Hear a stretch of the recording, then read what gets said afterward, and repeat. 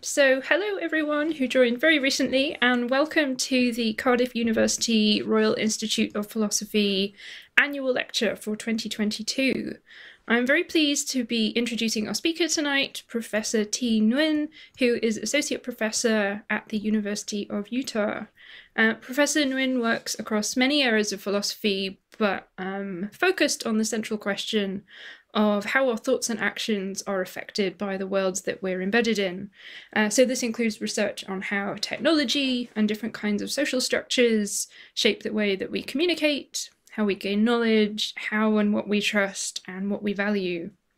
Professor Nguyen's first book, Games, Agency as Art, was published in 2022 and won a very prestigious book prize from the American Philosophical Association. One of the key claims explored in the book is that games are artworks of agency, that they generate a library of agencies for us to try out. And they do this by providing different goals, storing systems, win and lose situations that structure our actions within a game. And the experiences that we have in acting on the different kinds of motivations that you get in different games, different ways of measuring our success, show us how fluid our agency really is. This can be used very positively to develop ourselves as autonomous agents. There are, though, potentially harmful effects of gamifying different aspects of our lives, and one of these is the subject of the talk today on value collapse. So just before we start the talk, if you have a question at any point during the talk or during the Q&A, please type that into the chat function in YouTube. And we will make sure that we pick up on those questions in the Q&A session at the end. So with that, please give a warm welcome to Professor Nguyen.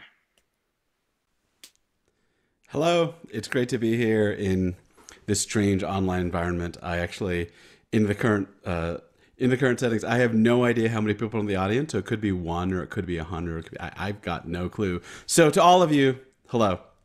All right, so the talk I'm giving today is called Value Collapse. And the genesis of this was actually I have my book right here. I can show you my book. Here's the book. So this started with me trying to figure out what was special about games and kind of struggling against a lot of pictures that said what made games magical was that they were kind of fiction or they told stories. And I wanted to say that it was something about action. And the thing that really unlocked it for me was this moment when my favorite game designer, I'm geeky enough to have a favorite game designer, it's Rainer Knizia, the German Mozart of European board game design. Anyway, he's at this game developer conference and he says, the most important thing in my game design toolbox is the point system, because the point system tells the players what to care about during the game. It sets their desires. And, you know, for an old-time board gamer like me, I'm like, yeah, of course, that makes sense. But then, like, I put on my philosophy hat, and I immediately think, holy shit, that's right. Games tell you what to want. And so in this games book, I spent a lot of time talking about how wonderful this is, how game designers can use this to shape alternate selves for us. But what I've really started to worry about is that that is wonderful in the very limited context of a game. And what's special about a game is that it's this temporary, secluded environment, and you step back from those desires. And then in other contexts, when you gamify the rest of our lives, in particular, when you offer us clear metrics and points and scores, for our actual lives, in Twitter, in education, in research, something else happens. And that brings me to today's talk. So, value collapse. So, can you all see my slides, by the way? Okay, awesome. So, one of the things let's start with a loose observation. There are times when you're trying to do something, and when you try to make your values very explicit, that is, in particular, to connect them to some kind of metric that makes them incredibly clear, incredibly easy to apply, easy to aggregate, easier to measure on a watch, something weird goes wrong. Something weird happens. So one of the places you can see this around the world is how clearly institutions of the world are starting to target these really narrow targets that seem to miss a lot of what's really important. Like Netflix seems to be making television aimed at targeting streaming hours, not being moved by art or the wonder of a story, but simply streaming hours. Newspapers have started to target page views above everything else, above newsworthiness, above informational content.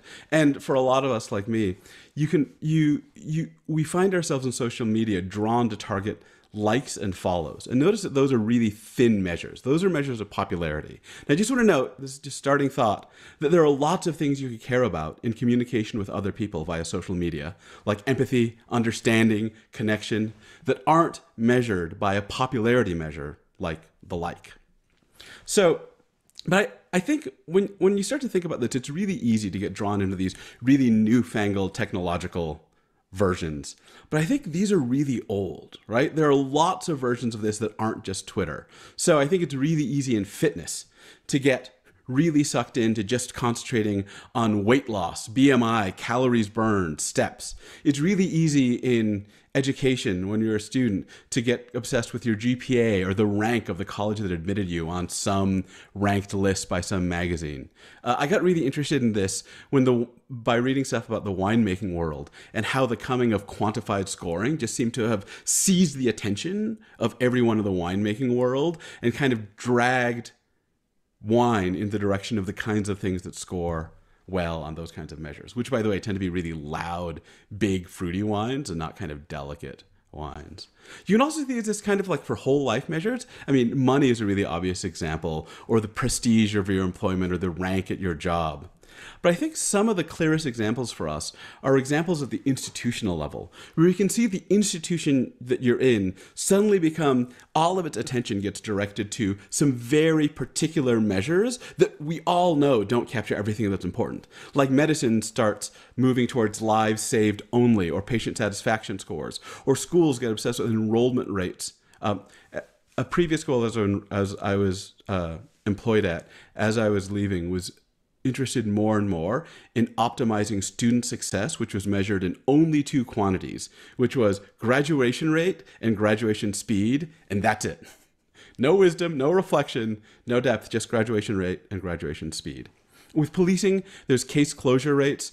With restaurants, there's Yelp scores. I was on a podcast called A Philosopher and a Pastor Walk into a Bar, and as we were talking about this, the pastor half of the hosting team said, "Oh yeah, this is my life now. My church higher-ups, all they care about is baptism numbers. They're just constantly telling us to up our baptism numbers. And there's an internal leaderboard where all the parishes are in like frenzied competition to see who can up their baptism numbers."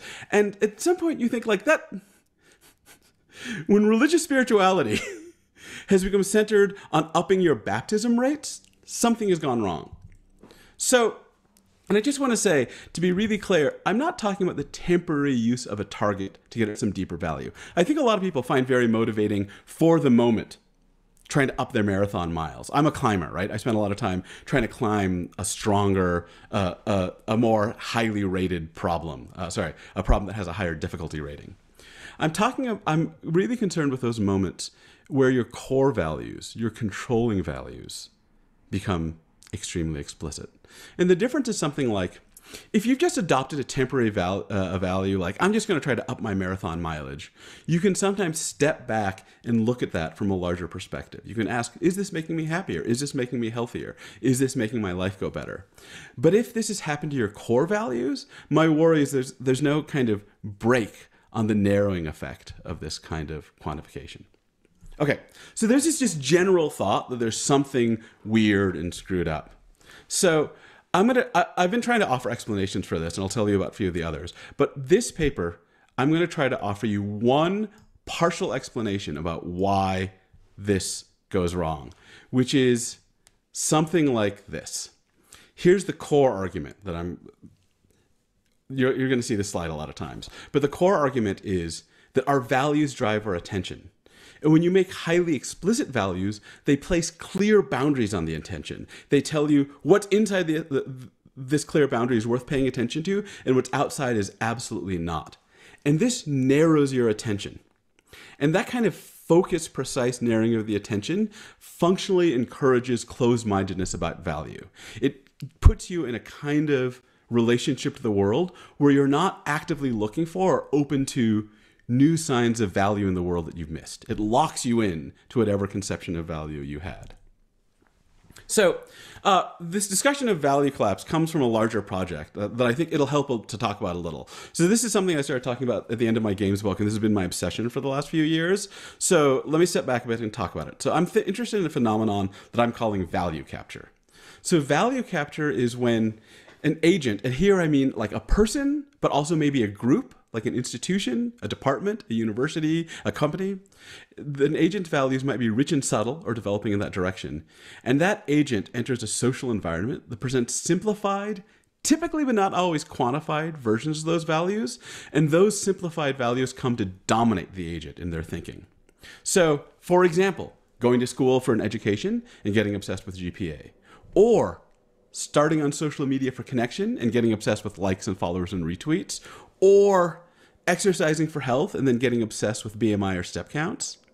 I started noticing this in my life because I'm not sure how many people in the audience know about this, but in my profession, there's a single list that ranks the status of every journal you could publish in, and another list that ranks the status of every university you could be employed at. And a lot of us, I've seen this happen. This started happening to me. You go into philosophy because you love wisdom and depth and these cool ideas. And after grad school, you come out, and I can see the other philosophers I can see right now nodding, just obsessed with what your highest placement in a journal on this list is. And you would have thought that if anyone was resistant to this, it would be the philosophers who are supposed to be about wisdom. But nope, we're as much cultural as the rest. I mean, you might have thought that churches would be resistant, but then we have baptism numbers. Okay, so I also think this can happen to groups. So a department can be captured by the importance of student satisfaction scores. Police departments can be captured by case closure rates. Universities can be captured by the U.S. News and World Report's school rankings, which we're going to talk about in a little bit. So I just want to point out, by the way, a reason I want to make this clear is when I talk about this stuff, it can start to look like what I'm talking about is like the individual versus society, right? Here's the lone individual with their true values and their society that's going to screw up with them. That's not what I'm talking about, because I'm also worried about social groupings whose values can be captured by larger scale social groupings. And I think one of the things that I'm going to try to get at today is that a lot of what's going on is not the individual versus society. It's about conflicts of scale.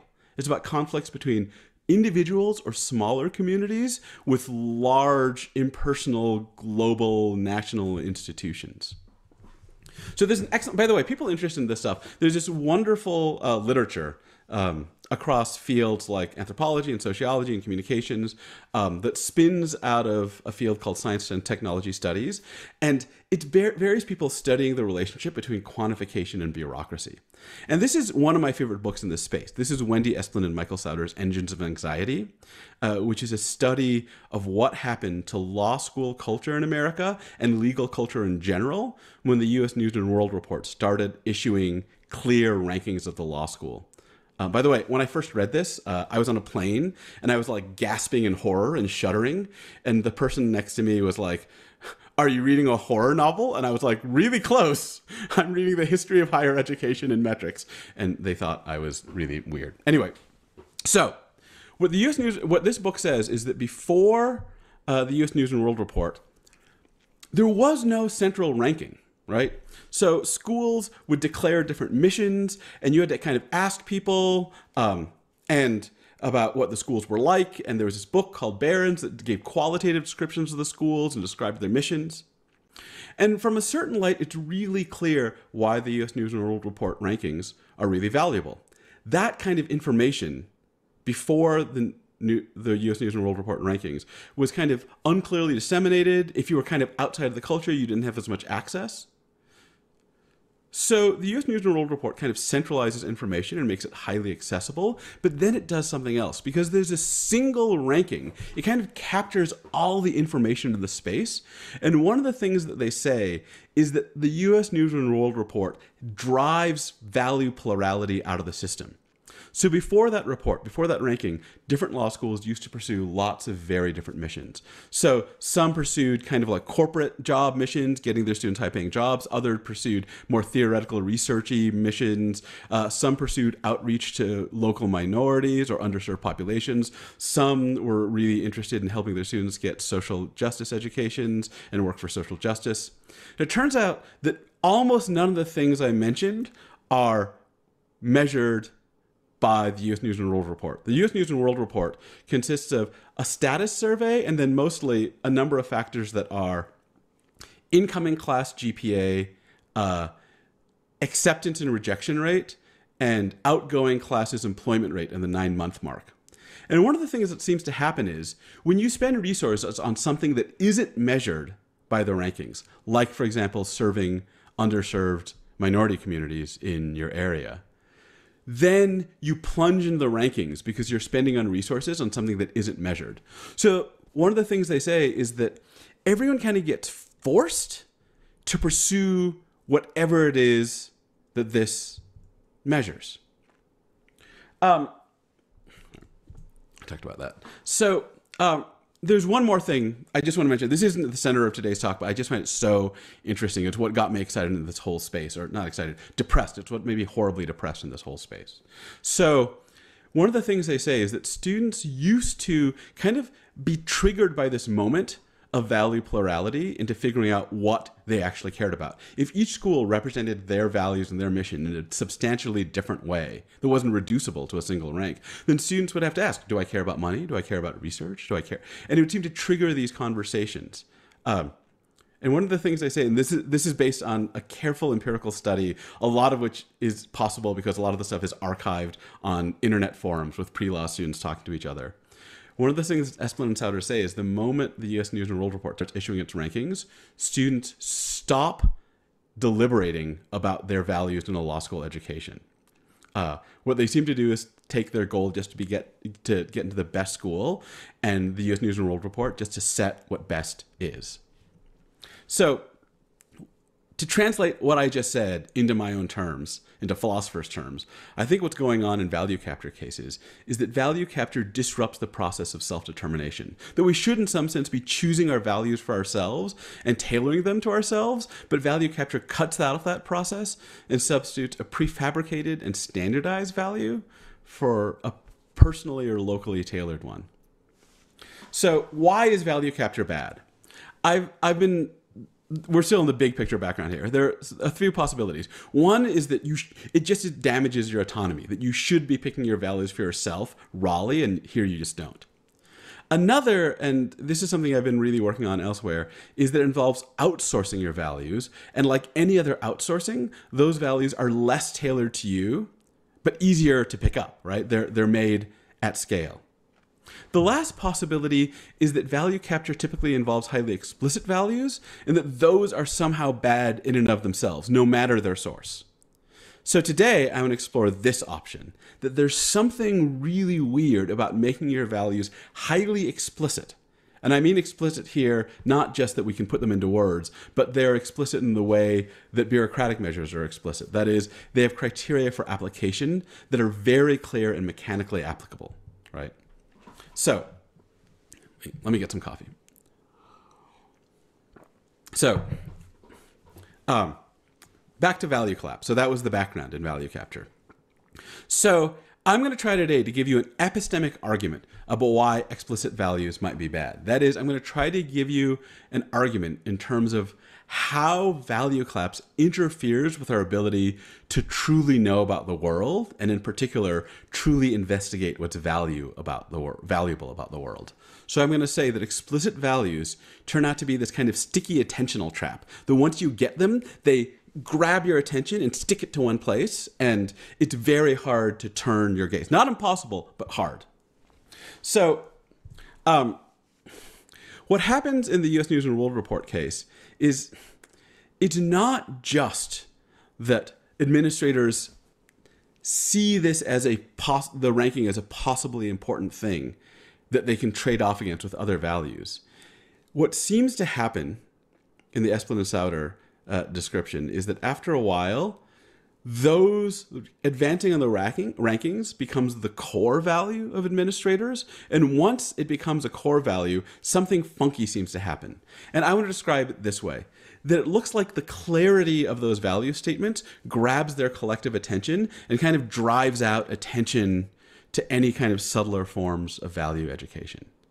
So you often see in the empirical literature, the sociological level, people noting that this happens, but there's weirdly little psychological literature on it, which I find interesting. Another example, besides the college rankings examples, is from Theodore Porter, who we're going to talk about more today. He's a wonderful historian of quantification culture. And his book, Trust in Numbers, contains, and here are words I never thought I would say, a truly thrilling set of chapters on the history of the cost-benefit analysis. It is amazing. And part of what you learn in this is that, so the cost-benefit analysis came out of the French and American Army Corps of Engineers. And one of the things Porter says is, oh, you might have thought, a lot of people thought, the reason that we got cost-benefit analyses was because it's engineers and engineers love numbers. Turns out that's not true at all. And what actually happened was that the Army Corps of Engineers used to decide on projects using a rich qualitative process that paid attention to many possible values that were hard to quantify.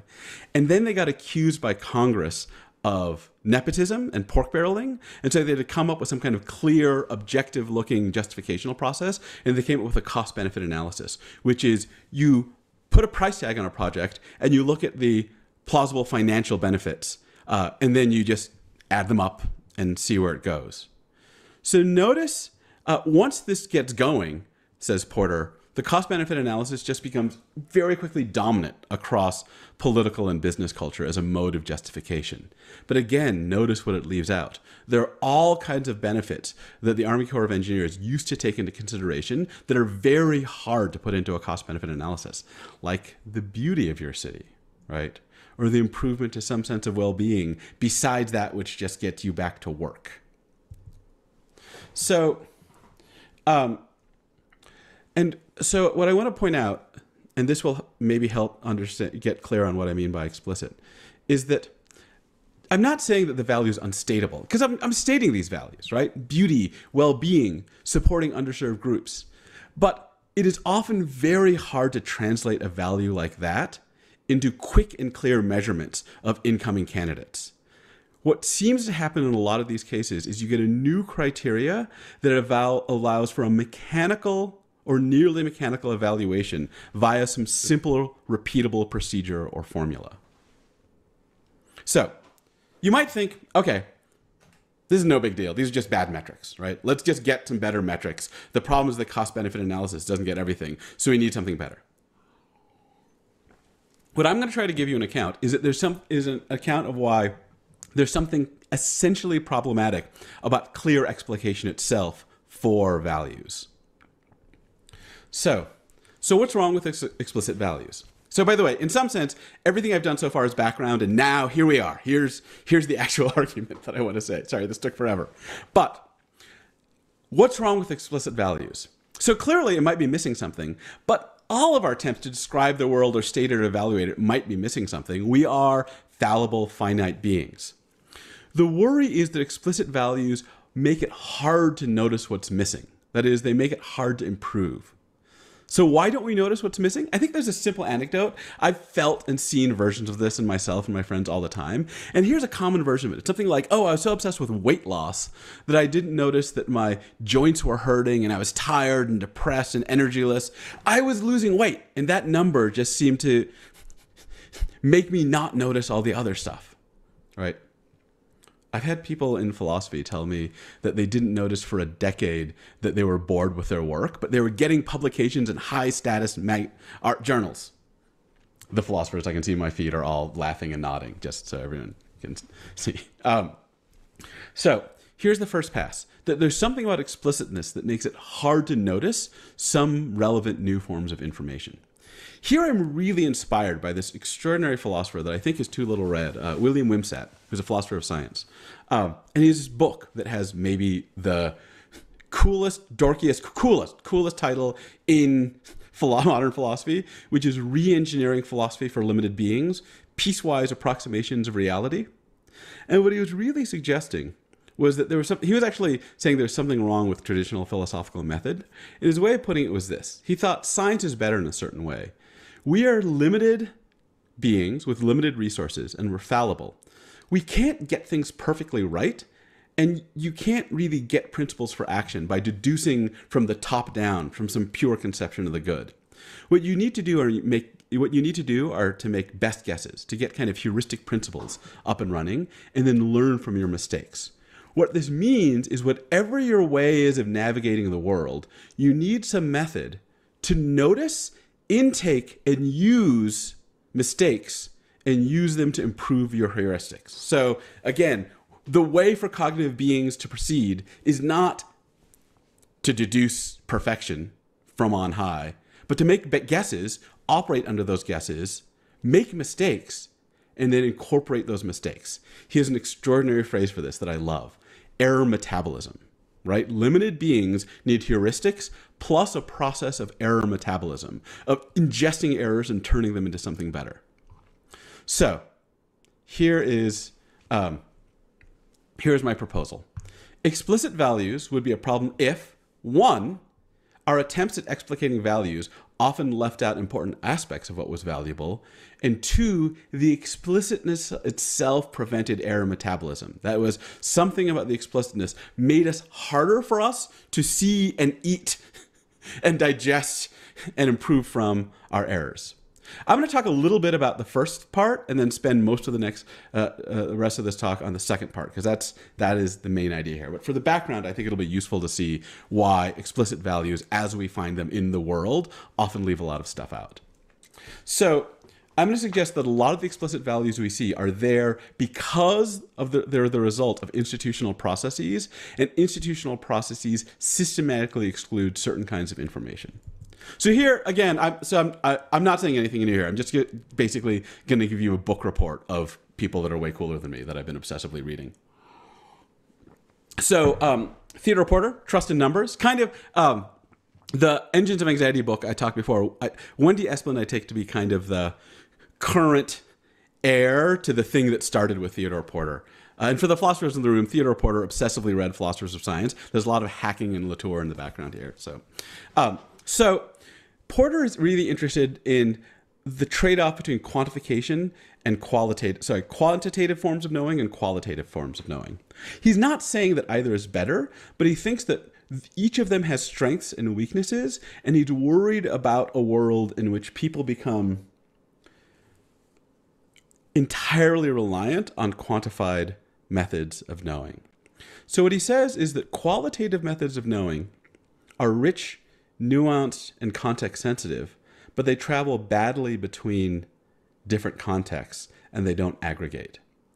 Quantitative ways of knowing, and I just want to be clear, he doesn't mean quantification in principle. He means as we find it in real world institutions, pressed into the services, into the kind of service we need in real world institutions. Quantification focuses on some invariant kernel that has the various context-sensitive nuances stripped off of it. This means that it can travel easily between layers, between people with different contexts, and that it can aggregate easily. For me, the easiest example for this is letter grades in schooling, right? We can offer our students incredibly complex, rich, multidimensional, qualitative evaluations of their work, like, my responses to my students' essays. But I don't think the business school dean is going to understand what a philosophy person writes in their philosophy student evaluations. And even more importantly, that stuff doesn't aggregate.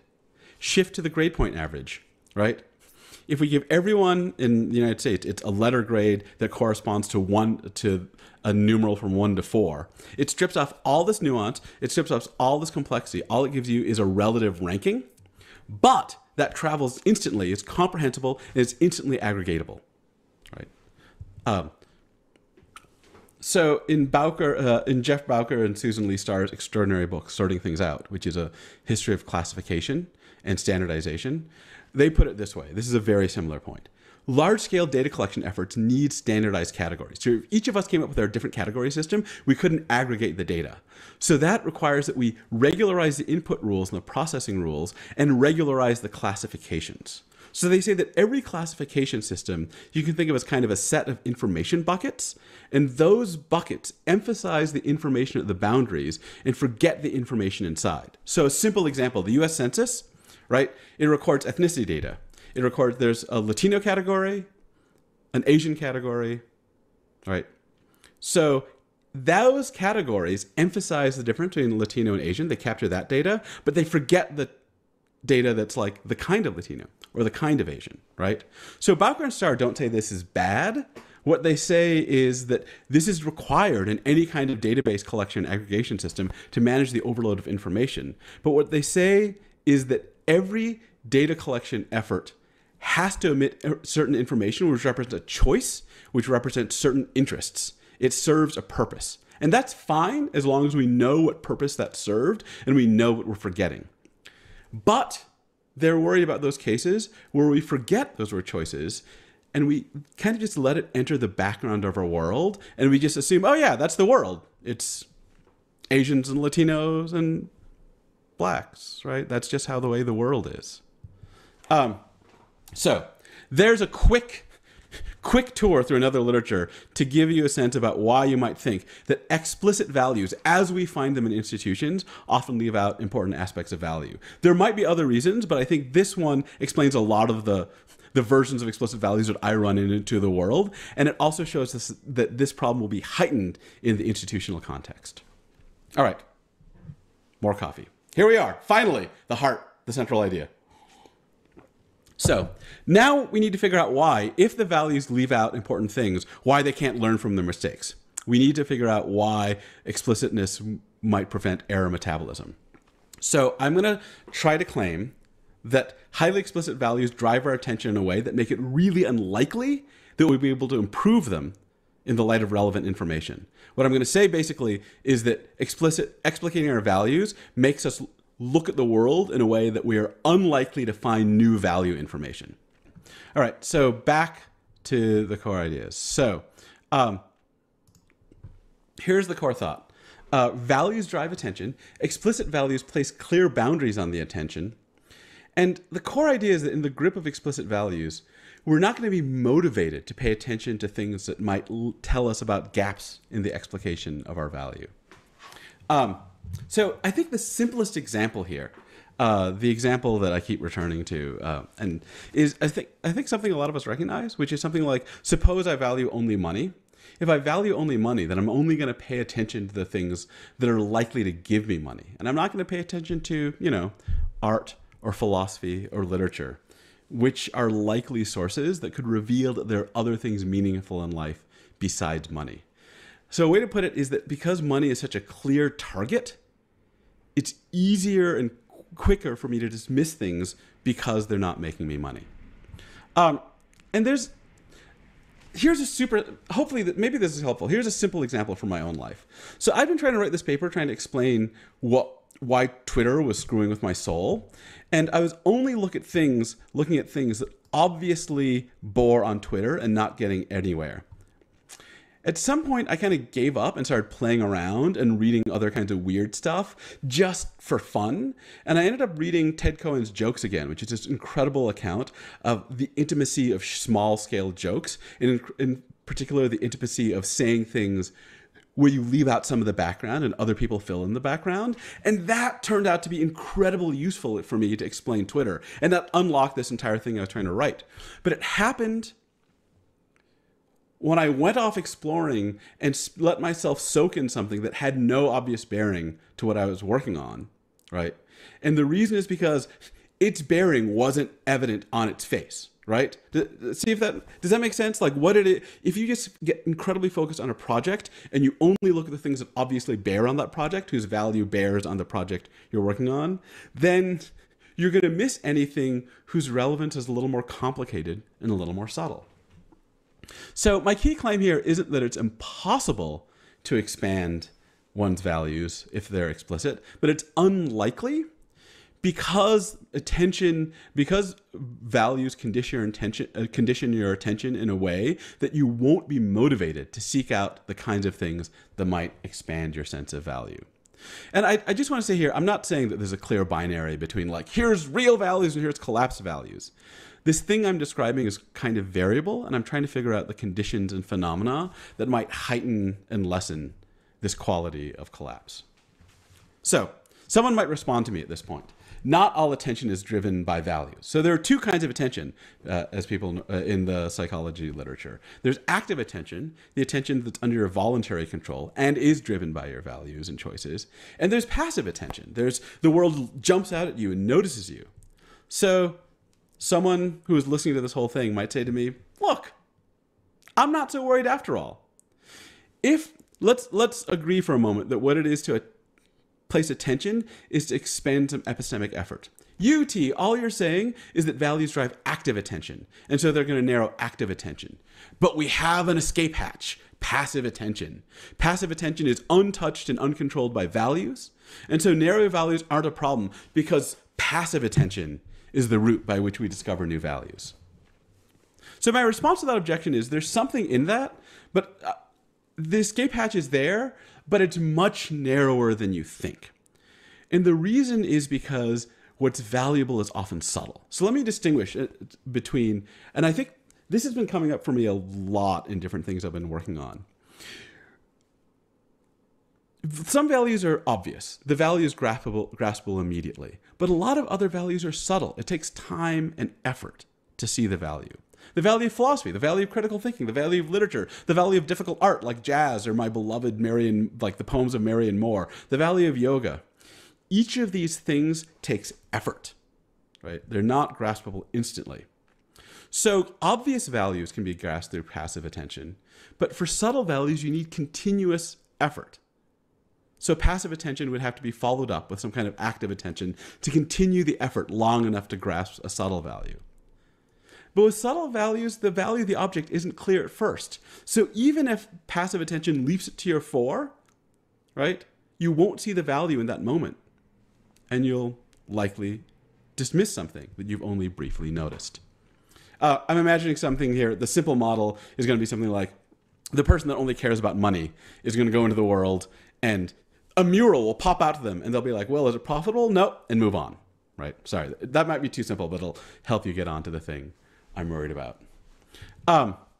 So why think values are subtle? I think there's just tons of examples, right? I spent a lot of my life thinking that, I think obsessively about my misunderstanding of exercise. I used to think it was this horrible thing that you did to lose weight. And it took years with it after having refused to do it for 25 years of my life. It took years for me to see all the kind of spiritual and aesthetic wonders in exercise. Tal Brewer, in his wonderful book, The Retrieval of Ethics, has a really rich story about this, about how the value of activity takes a long time to grasp. And he says that we go through this dialectical process where we have a sense of an activity and we have a rough, often very flawed sense of its value, and that shapes how we do the activity. And as we spend time in the activity, we start to see, no, here's the glimmering of some other value. And we reformulate the value, which changes how we do the activity, and then we see more deeply. And this can take years, a lifetime. So, okay, let's step back a bit. I'll have some more coffee. So what seems to be doing the work in this kind of value collapse is that when you make the boundaries of a value explicit in a certain way, that is when you make their application clear and quick and unambiguous, then it becomes really easy to dismiss things that fall outside. So here's another way to put the value collapse phenomenon. Clear and explicit values lead to a kind of inattention feedback loop. Insofar as the boundaries of what's valuable is clear, then it's easier to dismiss what's outside of it. So the explicit conception kind of rigidifies what we pay attention to. When, on the other hand, your values have boundaries that are unclear and fuzzy, then you have to spend time and energy thinking about potential candidates. You don't know that they're unimportant, so you have to grapple with them. When you have clear boundaries that can be quickly applied, then you can quickly dismiss potential candidates. That's kind of the core of the story, I think. So having a rigid boundary would, since this is an epistemic argument, there would be no problem with a rigid boundary if you were guaranteed that your explications of value were fully correct. God could have explicit values, maybe, right? But for us, beings that are finite and are likely to get it wrong, they're stuck in institutions that will present systematically impoverished information sets, then we need error metabolism. And the worry here is that the value attention loop cuts off error metabolism. Here's another way to put it. Wayne Riggs, a philosopher who did a lot of wonderful work on open-mindedness and closed-mindedness, says that what it is to be, he says that there's an incorrect view that a lot of people have, which is to be closed-minded is to be too confident. He's plenty of open-minded people are confident too. What he thinks is going on is that to be closed-minded is to operate as if you are certainly right. And to be open-minded is not to lack confidence, but to operate under the understanding that you're fallible and to operate with procedures that open you up to evidence of fallibility, that are constantly looking for evidence that you've made mistakes. So one way to put it is that making your values explicit encodes in their formulation the spirit of closed-mindedness, right? It acts in a way as if they're certainly right. What would encode open-mindedness is a fuzzier, something more inchoate, where we more inchoately put values where we had to really wrestle with the boundary cases. One more thought. Institutions make this worse. So remember, I've already said that we should expect values that are kind of denuded of a lot of context sensitivity and nuance to emerge in institutions. And there's a lot of pressure in institutions to adopt similar values. So this is important because I think there's another escape hatch that's lurking. So another escape hatch from value collapse is if you're around other people that you trusted who insisted on the value of other things and gave you reason to spend time on them. This is how I was very dismissive about jazz. And basically I learned about jazz because a friend of mine whose literary taste I trusted was like, no, T, you're an idiot. Sit on this couch. We're going to do every Wednesday. You're going to sit for 2 hours. We're going to listen to fucking Miles Davis until you see the light. And I trusted him. And we did it for like 2 months and I got it. But that requires people around you with a differential value. So insofar as institutions creates a pressure to standardize on values and converge on the same values, then you'll be less likely to confront peers. So I do think trust in others is a major escape hatch. And the counterforce will be anything that makes you unlikely to encounter people with very different values that you trust. A similar nearby effect in institutions is something, I don't have a great name for this, but I want to call it engineered hermeneutical injustice. So very famously, Miranda Fricker, who's done wonderful work on testimonial injustice, has a concept of hermeneutical injustice, which is gaps in the conceptual vocabulary that mirror power dynamics. So the idea is basically some people, in the European context, rich white men, have been able to express themselves and tailor a language that has plenty of concepts and metaphor images to fit their position. And other people with less power, have been unable to get as much control of the language. One way I sometimes think about this when I'm reading Fricker is the easiest problems in the world to explain are for rich white male New Yorkers with romantic troubles, because there's so much literature that's charted every inch of that existence. So Fricker is really interested in those cases where there was some concept that was never in your vocabulary. So she spent a lot of time talking about what it was like before sexual harassment was a term. And a lot of women say they had this experience, but they couldn't communicate it, they couldn't think for themselves, and they often said they felt crazy. And when we invented the term, which came in feminist consciousness raising groups, women were more able to articulate to themselves an experience and to each other, and that repaired a sense of just being isolated and nuts. She's interested in those cases where we never had those terms. I think what we can find in a lot of the cases I'm talking about is a kind of engineered emergent hermeneutical gap. That is, institutions can create a pressure differential and can create a standardized value which is so easy to use that terms we already had become relatively harder to use and fall into this kind of constructed new hermeneutical gap. So for example, out of nowhere, if a university starts to get obsessed with student satisfaction, which is clear and measurable, other terms we already had, like wisdom and intellectual humility, start to look a little wonky because they're less easy to use in the institutional context. So the claim here is that hermeneutical gaps not only just form around pure voids, but around relative competition over comprehensibility. And if you engineer a language that has standardized expressions that are more usable, then you're going to create nearby hermeneutical gaps for anything that we don't use in such a standardized way. Hopefully it's clear that at this point I'm just doing autobiography and trying to give myself therapy of life in university administration. Okay, big finale. What are the possible solutions? So, insofar as explicit values place firm boundaries on the attention, then they embody an attitude of closed-mindedness. Okay? So, what kinds of values would embody open-mindedness? Here are some thoughts.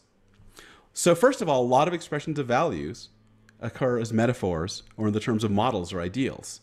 So you might want to be like a hero, like Charles Mill or Marion Moore. And notice there's no boundary around that concept. It's not clear at the moment you're not like Charles Mill anymore, right? And Nick Riggle notes that a lot of the times when we express our personal ideas, we often do it in the form of a character archetype, like a laughing saint, right? And notice these things have a structure. There's a clear center, but not a clear boundary. It's a resemblance relationship rather than a well-bounded concept. And a lot of times you have these metaphors too, like I'll live every day as if it was my last, or I want my life to be a beautiful story. Elizabeth Camp, the philosopher of language, says that metaphors are a way of gesturing at the world when we're not sure exactly what we want to point out at. When we're saying this is kind of like that, and they wear their unclarity on their face. I think it's really important that the application of metaphors and sayings is not clear. So in his new book, This Beauty, Nick Riggle points out this moment that it had never occurred to me before and I love. It says YOLO, you only live once, is actually really unclear in its application. Because you could definitely shout YOLO while you bungee jump off of a bridge. But you can also think, you only live once, so I'm not going to leave my house because it's scary out there, right? There's a complex task of interpretation. There's not a quick and easy application. We have a useful nearby model, which is aesthetics. So the aesthetic attitude, as Jerome Stolnitz puts it, firmly in the Kantian tradition, is that it's supposed to be a practically unfiltered way of looking at the world. What Stolnitz said was, when we look around the world normally, we're guided by a practical attitude. That is, we have a goal, and we only see those things that are relevant to that goal. What it is to have the aesthetic attitude is to take that filter off and see the world in an unfiltered way, right? So here's a big picture. Clearly explicated values permit easy dismissal of values. Fuzzily explicated values leave a lot of candidates at the boundary an open question, which makes dismissal harder. And since values drive attention, and attention is the center of your epistemic effort, an open-minded attitude about value is best served by fuzzy values. Fuzzy, inchoate, unclearly bounded values embody an attitude of the world as a place where the value is not yet fully clear. The world is a place whose value we are still in the process of coming to grasp. One last thought. That should have been the finale, but I can't pass up one last thought. One more sketch hatch that I've been bothered about. So let's turn to passive attention. So far, everything I've said has depended on passive attention being momentary, and you need active attention to have sustained attention. But you might reject that claim of mine, right? You might think maybe you get repeated instances where you keep confronting the same thing over and over again, or maybe passive attention can be sustained. Something can capture you and enthrall you. And I think these are, again, real escape hatches. I just think they're smaller than you might think. So the case of being enthralled by a chance encounter that you notice is a paradigmatic description of what it is to have a life-changing aesthetic encounter. Iris Murdoch famously talks about this moment of just being stuck in some work and looking out and seeing a beautiful kestrel. And what she says is that moment of beauty is a moment of unselfing, where you suddenly see the value of things outside of yourself. And I think that is a real escape hatch, but it's thinner in a few ways. One, her description makes it sound as if it's immediate, but I think the capacity to look up and be struck by the beauty of a natural thing is actually a developed perceptual capacity that depends on having invested a lot of effort into seeing that kind of thing, which again puts you in a value collapse trap. If you didn't have that sense of value, you wouldn't have developed that. Right? And I also think, but suppose that there's some enthralling encounters that don't require any trained perception, that just hit you. So here's the worry. Insofar as value collapse is more widespread, that is, institution-wide or society-wide, and insofar as that collapsed value exerts control over the social and physical environment, the less likely we'll get such chance enthralling encounters. What that looks like is, to me, pretty simple. It's like college campuses without arts and humanities, or efficient cities and work campuses without genuine beauty and only like emotionless corporate crap. So here's the last thing I want to say. Here's another way to put it. So in other work, I've described an echo chamber as a social structure where you systematically distrust outside voices. And that lets you undermine counter evidence. So it's a sticky belief system because the belief system involves beliefs that make you think everyone not in my group who doesn't share my beliefs is evil. And so you dismiss incoming information. What I'm suggesting is that value collapse is like an echo chamber for your soul. It's not that escape is impossible, but the more control your collapse value exerts, the less likely you will be to encounter and attend to anything that's inspiring or enthralling or some other rich version, some rich vision of some other value. That's it. Thank you very much.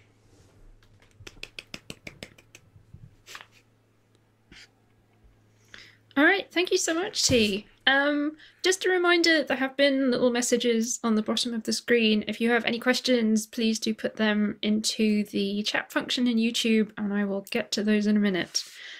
First, I am going to hog the Q&A and ask Thi some questions. I have like a massive sheet of questions here, but I'm only going to ask one or two. Okay, so I have too many questions. Okay, first one. It seems like value collapse isn't always a bad thing. So if I am trying to buy a new vacuum cleaner, it seems like having standardized ways of comparing vacuum cleaners so that I get the best one is kind of reasonable. That also relies on explicit quantified measures, mostly, I think. Yeah, because I guess I'm not that fussed about what vacuum cleaner I end up buying. But it does seem like in other situations it kind of does matter. Yeah, I don't know. So is there an easy way to demarcate cases where value collapse is actually just kind of useful and cases where it can potentially be quite harmful? I have a possible demarcation, and then I'm going to kind of take it back. Okay. I think the real worry is that there's not a clear demarcation, because having a clear demarcation would depend on knowing in advance what the right values would be to have. But there's a bunch of things to say here. So first, so in writing about value capture, one of the things, so that earlier idea, value capture, just having your values taken over by an external, there are a lot of cases where it starts to seem like, no, maybe sometimes value capture is kind of good. Like, I think some people asked me, they were like, look, if we could get everyone value captured by the goal of reducing CO2 emissions or increase getting vaccinated, right? Wouldn't you take that? And my first thought is like, yeah. So maybe one response that you could have is something like, the thinner the collective efforts, cooperation requires that we have some kind of extremely clear value that we can cohere around, right? So it may be that to operate as vast collectives, we sometimes need to all converge on some clear value. But there's a complex trade-off for that, right? You don't get tailored, personal, nuanced values. So I think it's occasionally justified when you have a vast collective effort towards a clear target, right? I've suggested before that what we should actually have is a view that I kind of want to call value federalism, right? That just like there are reasons to have different levels of laws, like national laws, state laws, county laws, city laws at different levels of tailoring. There's a reason to have values like that too. So that's things that I've said about value capture. Think about the value collapse case. I mean, the worry is something like this. You want to think, look, if I know it to be unimportant, I can just offload it. I can let someone else deal with it. Super simple, super clear. I just need to look at Consumer Reports. I mean, I do this too. When I buy a dishwasher, I just check the magazine Consumer Reports. The worry is that doing that well depends on having a prior sense of what values are rich and what values are thin. And the whole worry here is that we don't know ahead of time which values are thin and which values are rich. And you can see, I mean, you can probably think of examples from your own life, right? I think, here's the thing. I, in an earlier part of my life, would have said, okay, I'll just be value collapsed about exercise because it's really boring and uninteresting, and all it is for weight loss. So I'll just, you know, outsource that and pursue some simple target because it's not important. And the whole worry, the thing that drives us worry is that a lot of the times we don't know ahead of time that something is valuable, and we have an improper conception of it, and we need to spend time with it, right? So, I mean, I think the quick answer to you is yes, value collapse is fine for those values that are not rich and unimportant, but then the whole driver of my account is that a lot of the times we have that wrong, and we need a way to learn about when we have that wrong. Yep. Okay. Thank you. I'm going to ask one sneaky philosophy question, or yeah, a sneaky technical question, and then get to the questions in the chat. So I totally am on board with the idea that having very focused attention on these explicit quantified values can make you more closed-minded.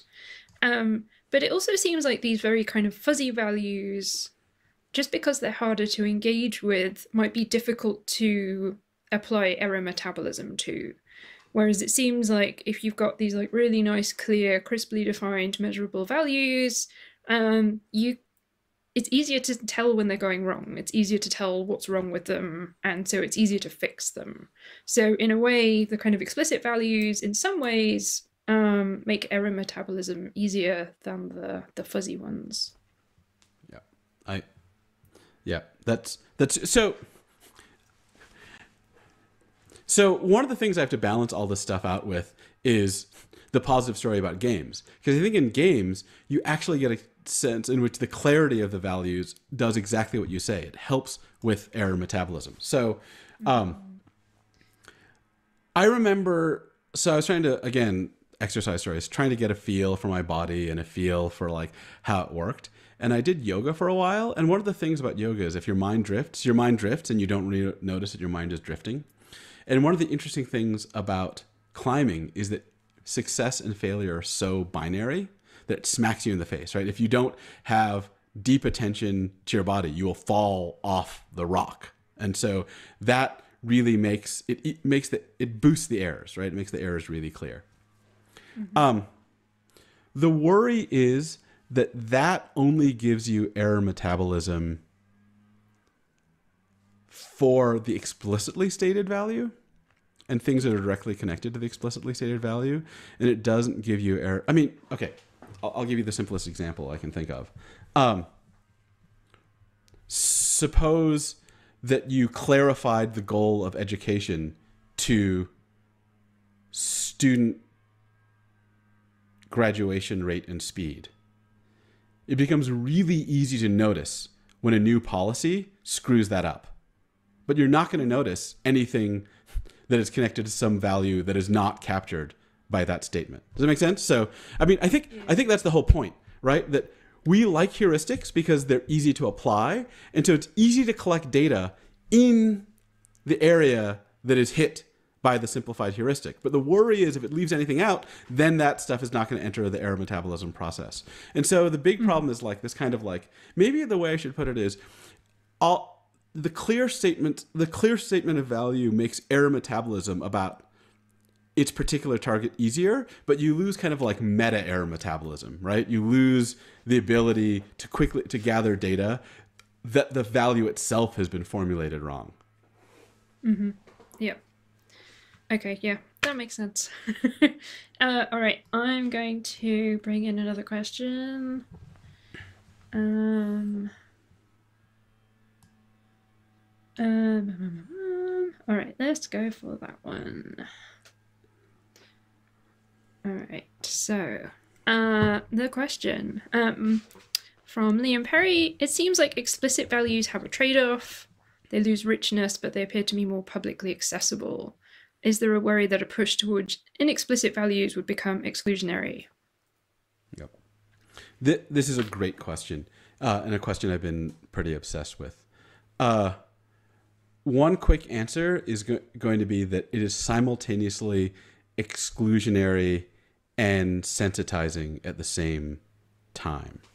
So maybe the best way I can answer this question is through a bit of a detour. So a paper I've written in this space that's already out is called Transparency Surveillance. And there I got really worried specifically about transparency metrics that were engineered through and through for accessibility. The point of a transparency metric is that anyone can evaluate it and anyone can see if the person or the group that's under the eye of the transparency system is screwing up. The worry is, for me, that since transparency metrics have to be authored in a way that is comprehensible to the public, they cannot target reasons that are comprehensible only to experts. So one way to put it is that insofar as transparency puts experts under the control, the oversight of non-experts, and binds the reasoning of experts to non-expert oversight, to that extent, it undermines experts' ability to operate from their expertise. I think you get something similar so for those of you in the philosophy space, I can say the considerations of standpoint epistemology. So this is generally the view that oppressed groups have a particular understanding of their situation that comes from living in that circumstance of oppression. And again, the worry is on the one. So here's a weird thought for me. People on the liberal progressive side of the world often believe, one, that we should make things more transparent and reasoning more accessible, and two, believe that groups who are oppressed have special understanding and sensitivity to their circumstance that aren't generally accessible. So there's this weird sense in which something like transparency at the same time forces a certain kind of public accessibility, but also destroys the capacity for different groups to have expertise or to have sensitivity. So, I mean, at this point, it becomes kind of hard to say whether that's increased accessibility or not. Does that make sense? So, I mean, maybe the quickest way to put the answer is, I'm not sure accessibility, especially accessibility tied to oversight, is always good, insofar as we think that some groups have expertise and some groups have special sensitivity. Of course, you can't do without it, because then you have the worries of people being corrupt and people being biased. But the general answer is more accessibility is not always good. And I think that puts me in a different place than a lot of my peers. Okay. Can I just run that through with an example? Okay. So, because we've used it a lot, university rankings, or I guess any other kind of rankings of any other companies or interests. So if we kind of explicitly measure the quality of university degrees in different places, in some sense, that's way more inclusive than having people just in the past rely on their local social networks to tell them which universities are better than others. So in that way, having standardized metrics is more inclusive, and getting rid of them would be, it would take away an important source of information for people who couldn't already access it. So how does what you just say apply to that example? Okay, that's awesome. Thank you. So the way to put it is that in the movement to university rankings, you simultaneously get an increase in the accessibility of the information and a decrease in the rich quality of the information. And you lose from the information any of the sensitivities that don't get gathered by the large scale metric. So there's one way to put it is that the more I look at the literature on bureaucracy and the aggregation of information at scale, the more I think there's a price for large-scale accessibility. And the price for large-scale accessibility is the loss of detail and nuance in the information stream. And I'm worried that there's no perfect solve for this, that you just have a trade-off. And the more accessible you make information at scale, the more detail you lose from that information. Yeah.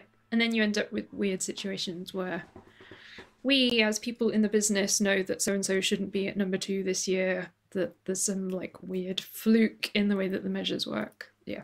Okay, cool. All right, sorry, I'm just choosing another question.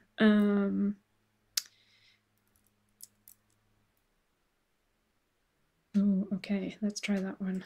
That looks difficult. All right, so Ben Schofield asks, in management, paired metrics are sometimes used. You don't just pick one metric, but you always pair it with another that counters it. Would adhering to opposing explicit values work here as well? Sorry. Yeah, that's a great question. So let me talk about 2 structures that I can imagine. So one is what you're describing, which is pairing a explicit value with an opposed explicit value. And another is pairing regular use of an explicit value with occasional oversight from a more inchoate value.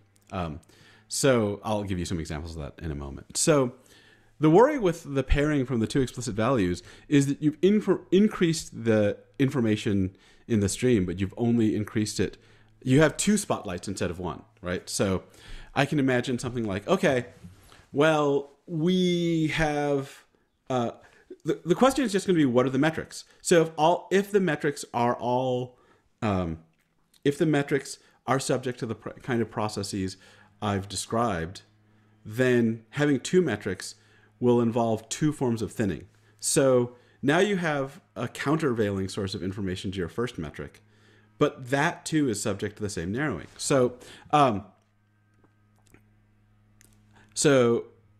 imagine that your university originally targets student employment rate and then worries that that's not enough. And so they come up with an opposed metric. Maybe it's student satisfaction, right?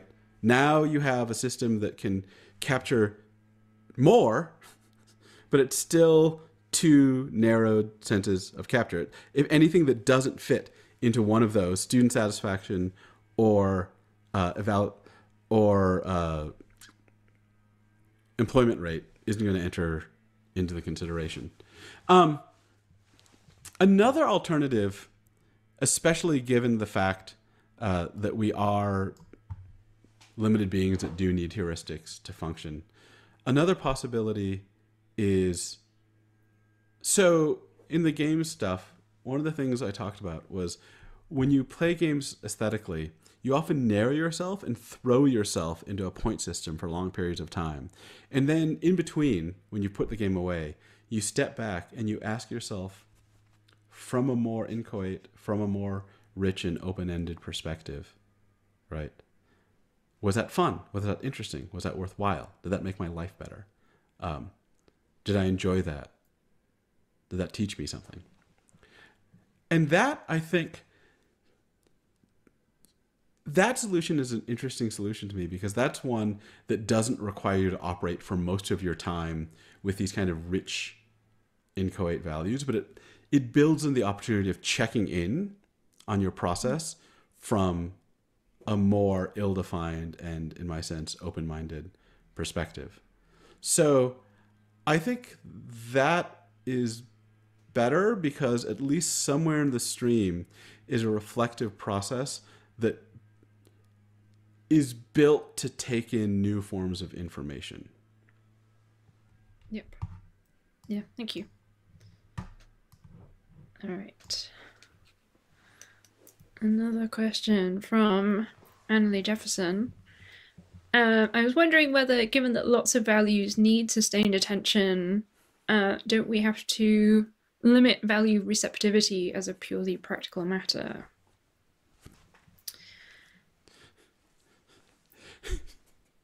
Yes. I mean, this is the thing you're talking about. Can I just say yes and drink coffee? No, the thing that you're talking about is kind of, to me, I think all the stuff I've been talking about today is just kind of whittling away at this, to me, like deeply profound and in some way unsolvable dilemma is that's kind of like what it is to be us and what it is to be human, which is we are limited beings. There's information overload, right? One way to cope with information overload is to shut down most of the information streams. So we can't attend to everything all the time, right? So I think if you try to listen to everything and try to take in all the information at once, you'd be overwhelmed. You couldn't do anything, right? So you need to close down your information stream. But if you close it down and build the boundaries incredibly tightly, right, then you get relief from overload, but then you'll never notice anything outside of those boundaries. So what we need is this weird balancing act, right? We need to close things down enough to narrow our attention enough to focus in a particular way that we can actually function. And at the same time, we need to build in some kind of mechanism for when our method of closing down is focused on totally the wrong thing. So I think that's why when I think about how our attention guiding values should be stated, it's not be open to everything all the time, think anything is valuable. It's have a heuristic, have a guess at what's valuable that narrows your vision, but don't build it with impermeable boundaries. And the worry is that the more tightly and explicitly you state the values, the more you'll go so far in the direction of closing down from new information inputs that you'll never be able to maneuver or change or respond to new information.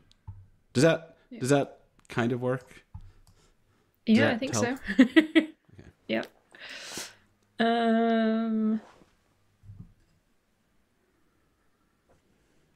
Oh, how difficult a question do I want to ask you? Let's go for this one, which is a little bit different. Oh God, more coffee. Okay, so any thoughts about how languages or dialect, perhaps understood as games, as Wittgenstein suggested, capture values? Does greater linguistic precision involve a danger of value collapse? Or I guess maybe a related question about how different languages might capture values differently to each other and in some sense lead to value capture in that way. It's Catherine. Hi, Catherine. So that's a great question. So I think I hope something that's come out is that what I mean by explicitness here is very specific. It is that the value has mechanical or formulaic application criteria that you can just like quickly move on to the world. That's not the same as linguistic precision. And I mean, maybe one way to put it is in the background, the goofy stuff in the background here for me is stuff about how, okay, let me try this.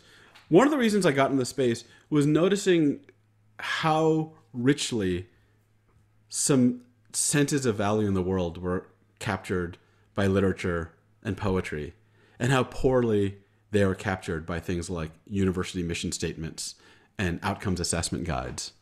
And so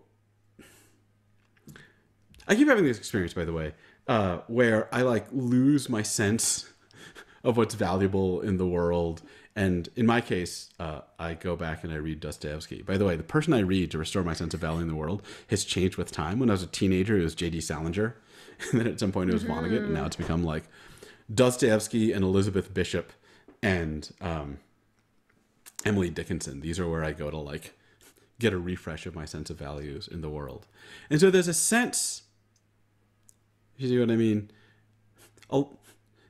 In a poem, in a Dickinson poem, there is a great sense of artistic precision with language to convey something. But at the same time, the thing being conveyed is not something that can be quickly applied by any employee in an institution to a candidate value. I mean, I think it is both the case that an Emily Dickinson poem is both very linguistically precise. And imagine the uproar if we distributed grading rubrics where for every category to describe the goodness of the thing, I put it in an Emily Dickinson poem, right? The objectivity, so I think there's a difference between the concept of linguistic precision and the concept of reliable applicability. Maybe one useful thing to add, the one thing that might be useful. So I've been reading Lorraine Daston's incredible book on rules. Lorraine Daston is an extraordinary intellectual historian, and this is a book about how the concept of a rule has changed over time. And she says that we used to, that there were several different conceptions of rules, but one of the earlier conceptions was something like what you might call a principle. And a principle is a kind of general statement that has to be applied with judgment and an attention to possible exceptions in each case, right? It has to be applied with expertise. Mm-hmm. So a principle might be something like, show don't tell, but of course, sometimes we can break, like a master fiction teller can break that sometimes, right? And what counts as showing and not telling is kind of complex. On the other hand, what Daston says, there's another sense of rule, something that's been arisen much more recently that she calls an algorithmic rule, and that's something that can be applied. She thinks in the most modern era, what we mean is applied by a machine. But before that, she thinks it means it can be applied by any employee. You don't need someone with 10 years of training. You can hire almost anyone, and they can apply the rule and make it work. And so I think the thing that I'm calling explicitness of value is something like an algorithmic rule, but it is about the speed of applicability, which is very different, I think, from linguistic precision, which hopefully the poetry case makes clear. Yeah. Thank you. All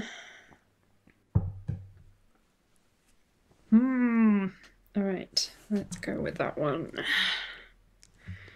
All right, so Thi is addressing one of the most fundamental problems of modern Western culture.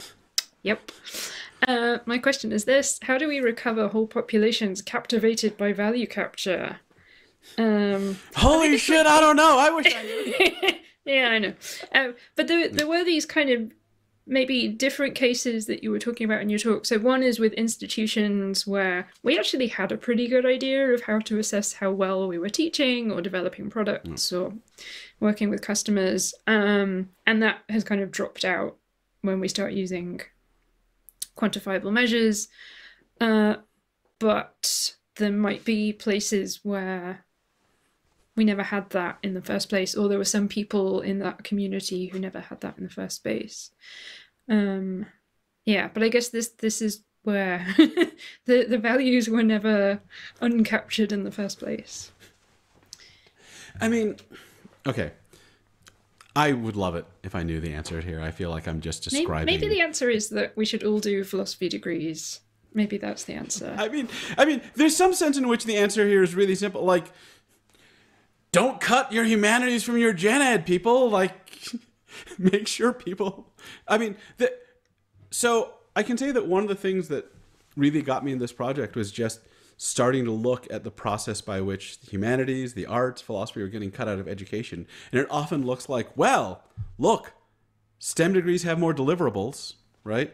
We can more clearly show people get jobs faster, get better jobs, and we can assess more clearly what they've learned, and who knows what the fuck you got out of your general education music appreciation class. We don't know how to measure that. And so that loses a battle, all kinds of battles every day. And so there's some sense in which, I mean, this is a new argument for an old thought, which is keep value richness in the curriculum. But your question was specifically about what to do when an entire population is value collapsed.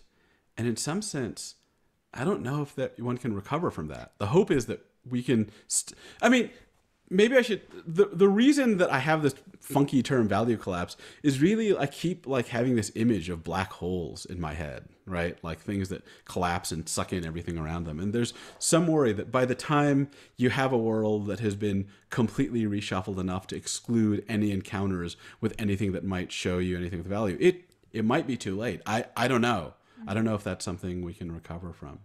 I don't think we're there yet. There's still sources of value other than money and satisfaction surveys that are around in the world.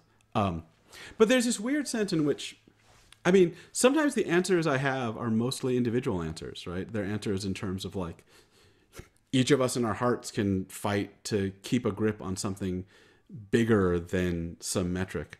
The worry is that large-scale institutions can't function with anything except clear metrics. And as we move forward into a more deeply interconnected world functioning at large scale, the more we'll find these metrics pervasively. And I do have a worry that there's, and this is a worry that comes a lot from reading James Scott Seeing Like a State over and over again. A worry that we're not going to get an institutional solution to this, because institutional solutions will still be bound by the same kind of constraints and only be able to hit the kinds of targets that can be measured and understood at the institutional scale, which will be the kinds of goods that are denuanced. So if you get into this view that people like James Scott and Theodore Porter really push, which is something like information collation at scale always leaves out nuance, then if you ask me how do I create a policy that an institution can follow that can target the kinds of things that are inherently invisible to institutions, I don't know. Maybe the answer is we should try to limit the scope of the institutions we live in. But again, I don't know how to do that. Sorry. Yeah. Let me say one more thing. One more thing. One quick thing before I forget, before I turn totally pessimistic. I think you can see there are all these descriptions about what I think of as like resistant forces. The one I've talked so far about is the aesthetic force, but I think there's also a lot of the older descriptions of what it is to be ironic involves some distance from the kind of easy values around you, and a lot of descriptions about what it is to play, to be playful. Maria Lagunas has this extraordinary paper on playfulness is shifting between different normative worlds and landscapes and inhabiting them lightly. That these are all, I think, kind of resistant tendencies. And again, they're tendencies that often, I think, our institutions don't cultivate because they don't have measurable outcomes. But they're around. It's not like we don't know what those tendencies are. Yeah. All right, I just flagged a question because it was linked to what you were just talking about with irony. Can you maybe say just a couple more sentences on how that works and what it is? Right. Okay. So, what I mean by ironic detachment in this sense is, I think it's one thing to pursue. Okay, we are going to live in institutions. We're going to be surrounded by metrics. We're going to be surrounded by metrics that can't capture everything. One thing we can do is live with them knowing that they're kind of denuanced institutional values and that we have to interact with them, but not take them into our hearts. And the other thing we could do is the thing that I'm worried about in value capture, which is we just decide that's what's important, right?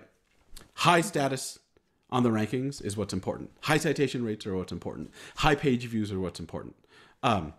And there's a lot of empirical work from the people I cited about how this seems to happen in large-scale institutions, especially people in charge, and a lot of people working within the institutions over time tend to just internalize and take on as their central targets these values.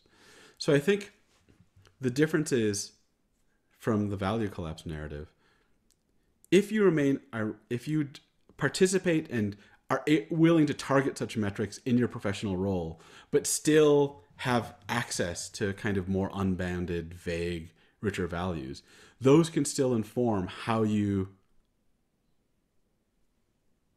function in the institution when you apply the metrics and when you don't. And I think, I mean, my version of this in my own life is, this is something I struggle a lot with, is how I do grading in my classes, right? On the one hand, I know I have to do grading, because if I don't do grading, the students will riot and the university will riot and the way the university functions won't function.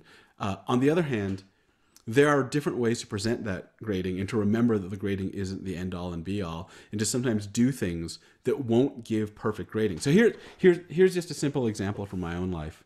I give my students really open-ended final exams and final projects, which they can do in different media, and they can pursue topics they're interested in. It is harder to evaluate them perfectly objectively against each other, right? If they've come up with their own topics and are doing, one student's making a podcast, another's doing it as a script, another's doing it as an essay, it's a little bit harder to perfectly evaluate what counts as a B versus what counts as a B+, right? So if I thought grading is it, that's what we're doing, the most important thing is to grade well, I wouldn't do that kind of thing. But because I think I try to maintain some detachment from the importance of grading, I can think, no, well, we have to do this thing, but we also don't have to give ourselves completely to it. And sometimes we can trade away grading accuracy in pursuit of other goals, like engagement and love and excitement of the students that we can't measure as easily.